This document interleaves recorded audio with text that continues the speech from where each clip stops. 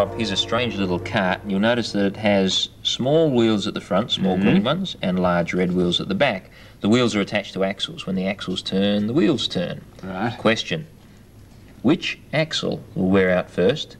Second question: which set of tyres will wear out first, the small or the large? Well, I guess if it has to go from, say, there to there, the smaller wheel to go round will have to go round more times to do that distance.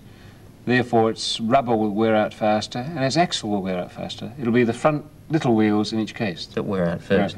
So it's an advantage to have large wheels on your carts and cars. Well, for economy, it must be.